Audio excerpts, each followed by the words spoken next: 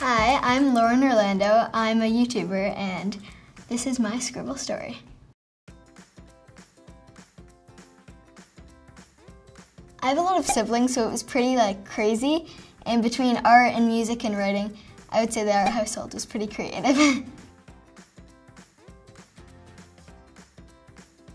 I still think it's really important to use pen and paper because it'll always be there for you and it's a different way to express yourself creatively.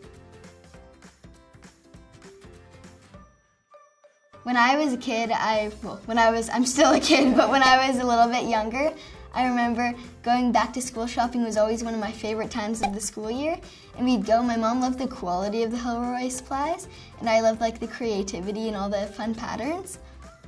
So I remember using the composition books, and I think they're those are the exact ones that we used when we were a kid. So it was really fun walking in and seeing them.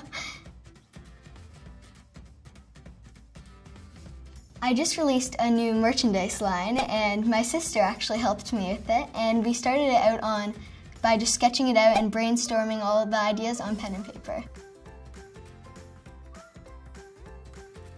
My favorite part is probably the brainstorming because you get to kind of be a lot more creative and put all your ideas into it. I find it different than writing something out on the computer just because I think you can be more creative and kind of just put more of your ideas into it when it's on paper. And I don't know, I just find I actually prefer it than writing anything on your computer or online, any type. When I started my YouTube channel, I realized that a lot of people just want to see how you are, generally. They don't want to see you acting as much as just being yourself. So I think it's really important just to stay true to who you are. I'm Lauren Orlando, I'm a YouTuber, and this is my Scribble story.